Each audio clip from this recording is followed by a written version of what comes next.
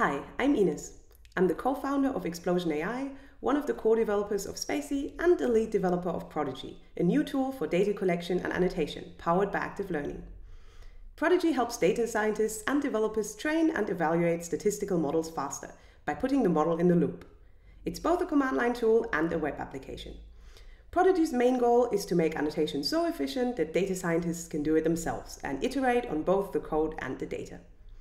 In this video, I'll show you how to use Prodigy to train a classifier to detect disparaging or insulting comments. This type of task is especially relevant for online marketplaces or social media sites to flag abusive or disruptive behaviors. An example use case might be a warning pop-up before a potentially abusive message is sent, alerting the user that the tone seems inappropriate. This makes life easier for moderators because the sender cannot claim that they weren't warned. To train and evaluate the model, we'll use text from the Reddit comments corpus. Prodigy makes text classification particularly powerful because you can try out new ideas very quickly. The same approach can be used to solve problems such as sentiment analysis or chatbot intent detection. Before we start, a little content warning. This video will include various insults, and with Reddit, we never know what we're going to get, so this is potentially not safe for work or for kids.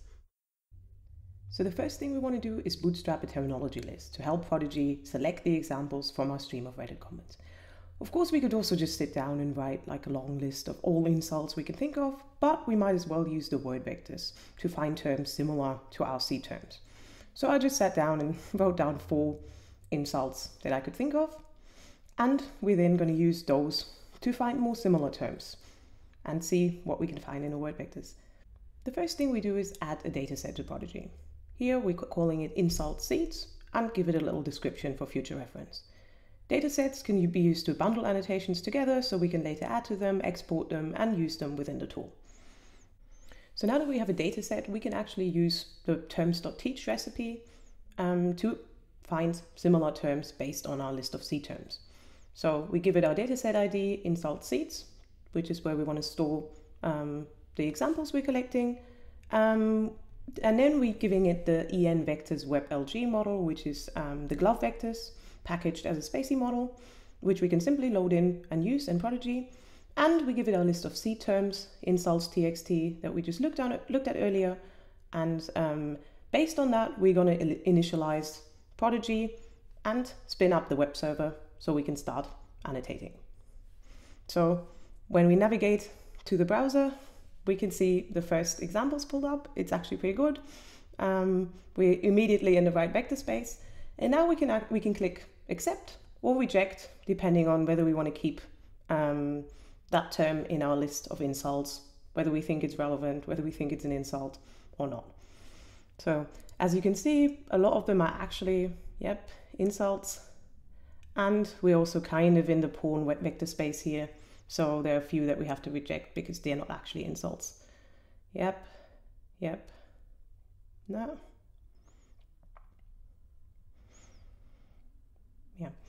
What's important to keep in mind when doing this is that this is not the final word on what's an insult and what isn't. We're simply saying, okay, if this word occurs, we kind of want to look at it in context, and it's most likely part of a sentence that's insulting. So of course, in some cases, because of the nature of insults, we also have terms that were reclaimed by the group they were originally supposed to insult. So we need to be careful here and actually look at these words in context, because we don't want to falsely classify occurrences of words where people are actually using them themselves and not actually in an insulting context. But we can still put those words in our insults terminology list for now. And then all we're doing here is telling Prodigy, okay, in the next step, when we're going to stream in examples, we want to see these words in context and make a decision on whether that occurrence of the word it was actually insulting. So we go through them here. It's actually pretty impressive what's in the glove vectors. I did not expect it to know so many insults. Yeah. Also, we can always ignore a word if we're not sure, if it's too ambiguous. There are a lot of words where we know it might bias the selection in the end, so we better just click ignore and skip it. There's so many words in it, so it really doesn't matter if we skip 1 or 2. And we can also see we're already over 50 insults that we've labeled or selected for our terminology list. Yep.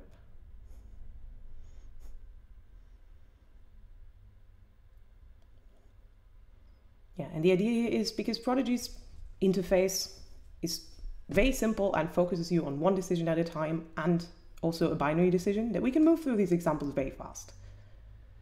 And usually the rule of thumb is if you don't actually know a decision within 2 seconds, it's much better to just skip it and keep moving on than spending too much time on one single example that won't actually have so much of an impact.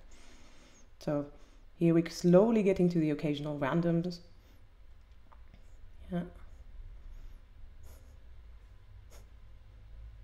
It's actually quite fun to do this. You can also do this on a mobile phone, which I always enjoy, because you can swipe through the examples.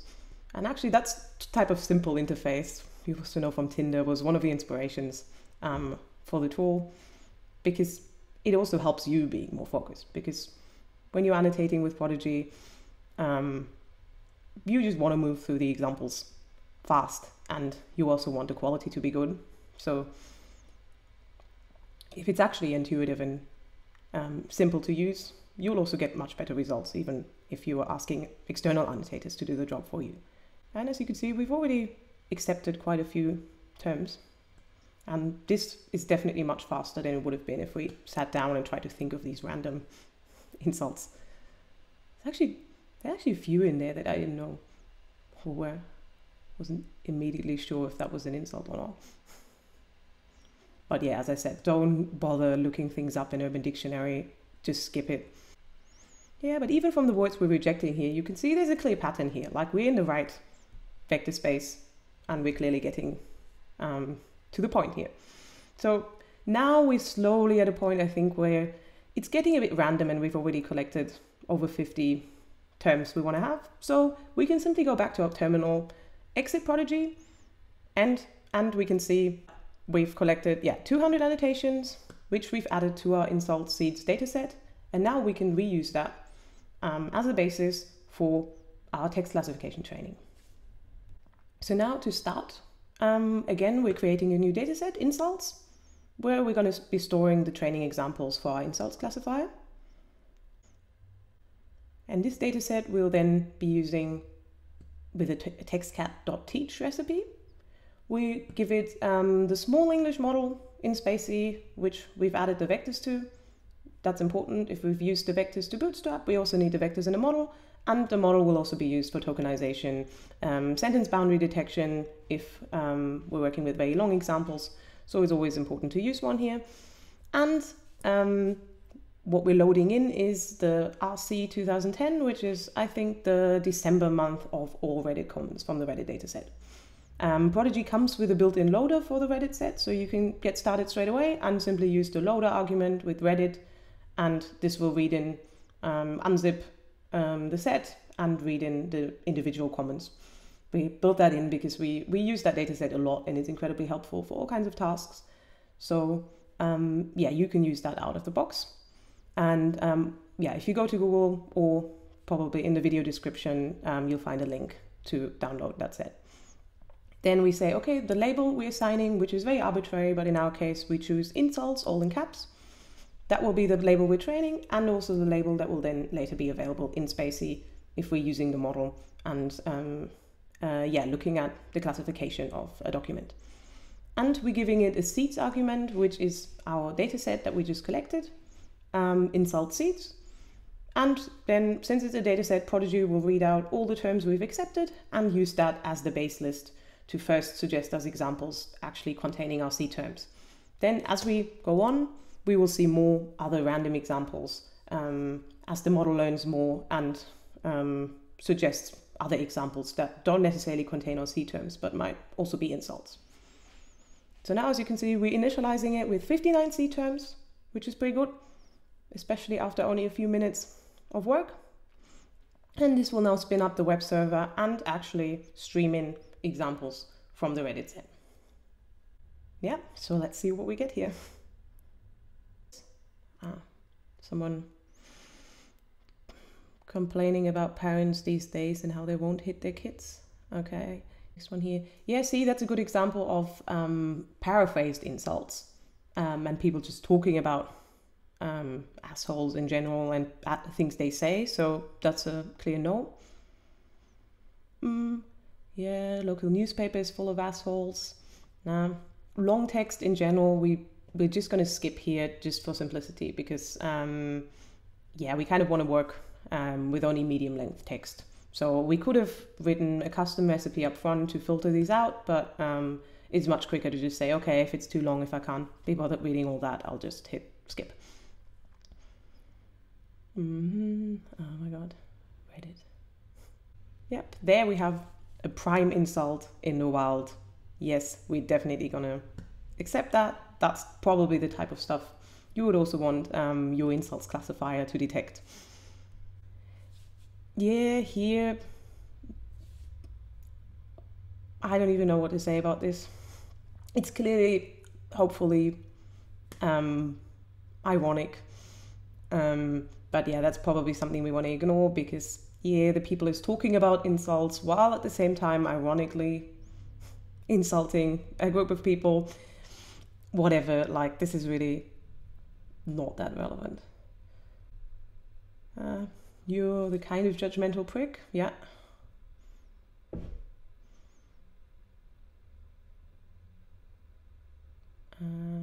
Yeah, that's like just paraphrasing insults. Again, here, this is people talking about insults, so we don't want to include that because we do want our classifier to learn that at least, okay, insults are directed at people. You know, if we just wanted it to flag certain words, you might as well just search for keywords. But, you know, that's the reason we're training this here. Circle jerk.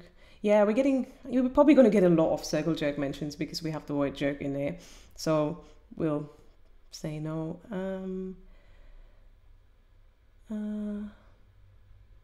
That.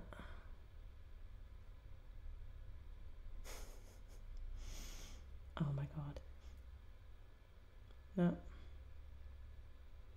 Yep.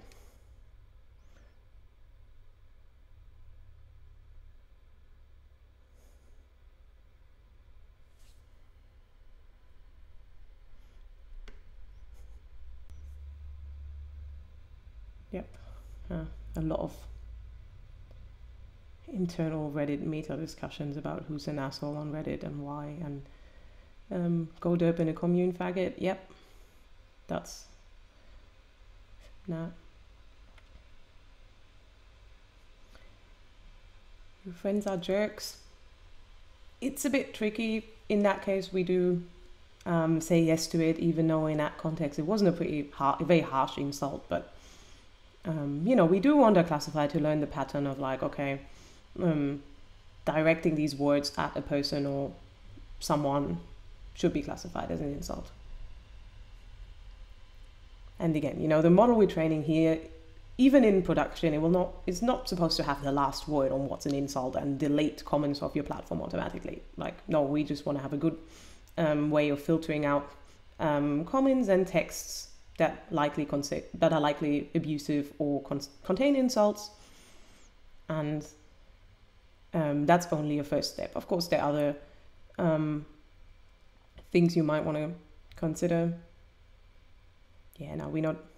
Again, like it's sometimes while doing these annotations, it's good to remind yourself that like we're not training a bad words classifier. We are actually training an insults classifier, which means that even if we come across pretty terrible comments, we have to say no because they're not actually an insult. Similarly to all kinds of shitty opinions that people on Reddit might have, but that's maybe something for a more general bullshit on the internet classifier that we can train in the next video.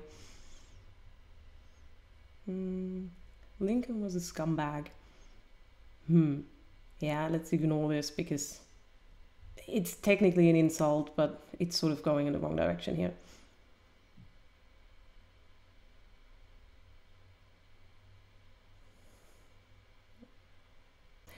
And also when, you know, looking at these examples, also keep in mind that we're not actually looking at all the occurrences all the very clear occurrences of our terms. Prodigy is specifically picking out the ones where the prediction is close to 50-50, meaning that the ones that need our attention the most. So that can often mean that we're rejecting a lot more examples than we normally would. And it doesn't mean that very clear insults like, oh, you're a fucking asshole, are not in our data. It just means that we're not seeing them first because the model is already pretty confident based on our C terms and what we've annotated so far that these are clearly insults. So we're seeing more of the edge cases and the ones where we can basically have most of an impact with our decision by producing a more relevant gradient for training than we otherwise would. So let's say if we have an example where our model is already 90% sure that it's an insult, all we get there is a 10% margin. On the other hand, if we get a 50-51, then no matter what the decision is, we'll always have a gradient relevant for training. So that's the idea, and that's also what makes Prodigy more efficient or lets you actually go through this faster and collect more relevant training data. So if you actually say, what I want to do is I want to really annotate every or most instances of asshole in that data set and really decide, is this an insult, and have then end up with training data that really covers everything, then you should probably just stream in the data set directly, skip the model part, don't use the active learning component, and really just annotate them as they come in. And here,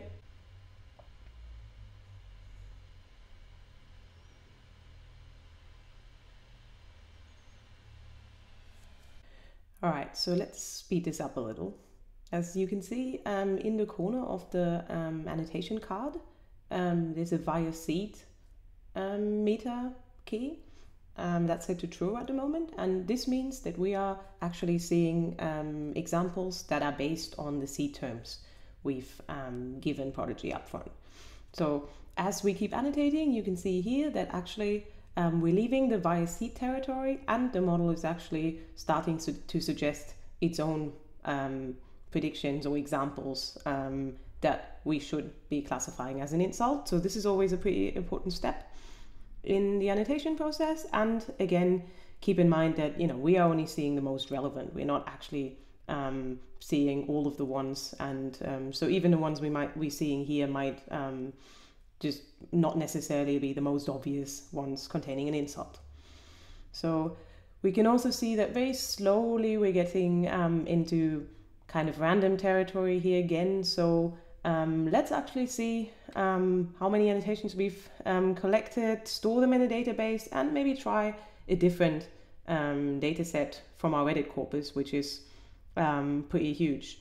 So now we're back in the terminal and we've saved all our annotations, and now we can actually go back and do the same thing with a different data set. So in this case, just a different month of the Reddit data. That's a pretty nice feature of the data sets, because you can just keep adding more annotations to them in the future at any point. So we're doing exactly the same thing again and go back to our web app and annotate. And yeah, we'll speed this up a little to go through more examples faster for this video. But as you can see, we're getting very similar content. Start off with the via seed examples that actually contain our seed terms, and then later move on to all the other examples that Prodigy then suggests based on the annotations we've collected so far. And as you can also see, the progress is moving up pretty quickly. So the progress bar is obviously just a rough indicator of how much we've annotated so far based on how confident the model is. But it's usually a good estimate. So once this hits like the higher numbers, that's a good sign that you can stop and at least try run the first experiments and see how successful the annotations have been so far. So yep, we're moving through the examples quickly, already over 50%. And again, we're also accepting a good amount of examples and only ignoring very few, which means we'll hopefully end up with pretty good training data for our first experiment.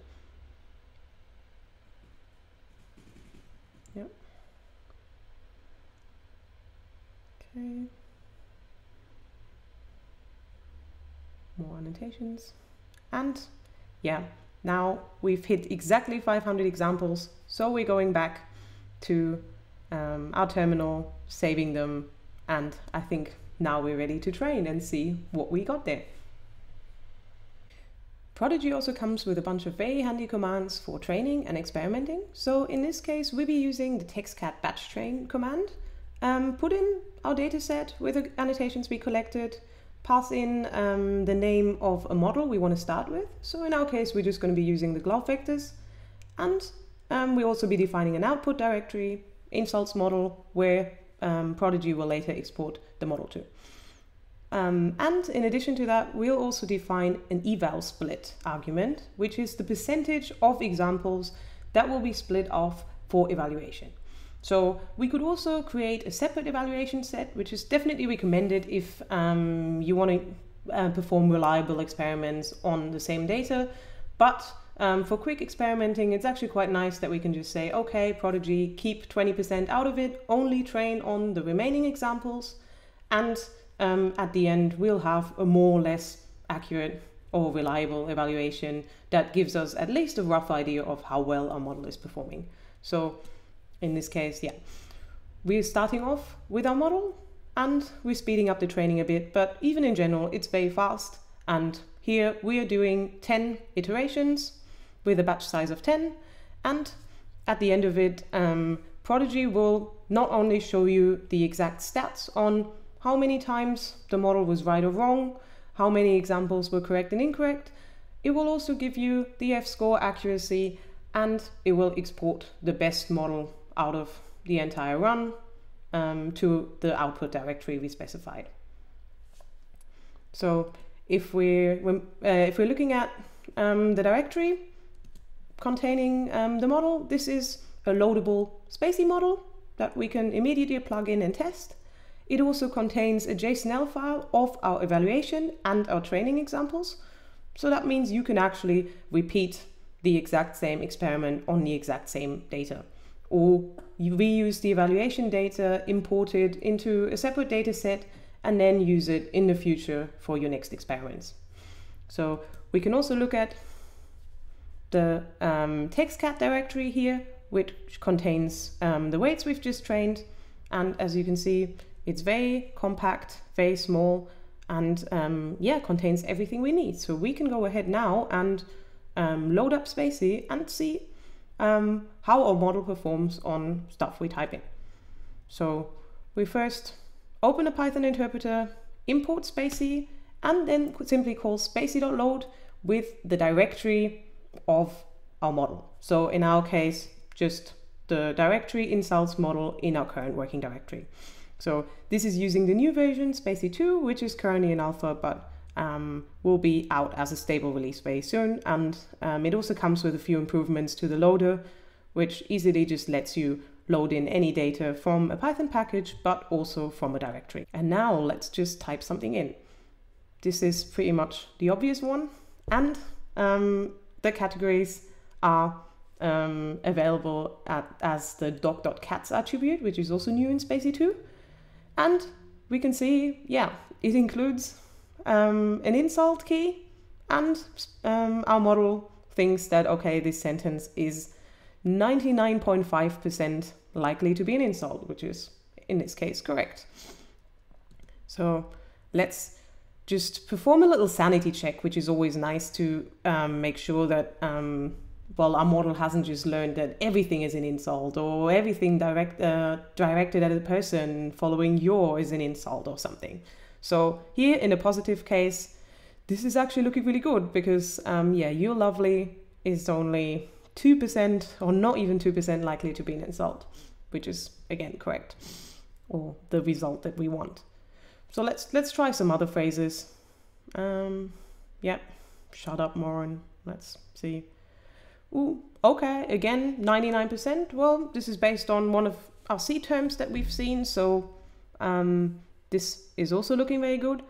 And now let's use one without any of the C terms. Here we can see, okay, that definitely might need some improvement, or is also just a result of that phrase being slightly ambiguous. We'd actually have to decide whether we really want this phrase on its own to be classified as an insult, or if this could just be some other expression that we don't even want our model to give a very high score to. And see here, this is actually pretty interesting, because clearly based on the examples we've collected, our model hasn't actually learned much about self-deprecating insults. So yeah, even though in this phrase, "I'm such an idiot," that's totally fine, and we usually probably don't want our classifier to learn that, we still get a very high insult score. So in this case, we actually know what types of training data we're looking for in particular to prevent these kinds of cases. So we could, for example, even use spaCy for that, to collect a good set of examples, which we then annotate with Prodigy and feed into the model as training data. For example, you could use the rule-based matcher to explicitly find examples of our C terms, which we already have in our data set, and extract these examples, annotate them with Prodigy to make sure they're actually what we're looking for, and add these examples to the current insults data set, and then run the textcat.batch train command again and see if we're able to improve the accuracy of our model. So, in about 1 hour, we've gone from a brainstormed idea for a machine learning feature, an automated alert flagging potentially abusive comments or posts, to a working prototype. We did this by starting with just 4 C terms, bootstrapping a terminology list of over 50 more insults, and annotating 500 posts. We then used Prodigy to train and evaluate the model and export it for use in spaCy. Even with so few annotations, we saw that the classifier achieved 85% accuracy, which was enough to beat the baseline. From this quick experiment, we've seen that the feature we're interested in is probably feasible and might only take a week or 2 to build. To find out more about Prodigy, check out the examples and live demo on our website. We hope you enjoyed as much as we do, and we're looking forward to your feedback.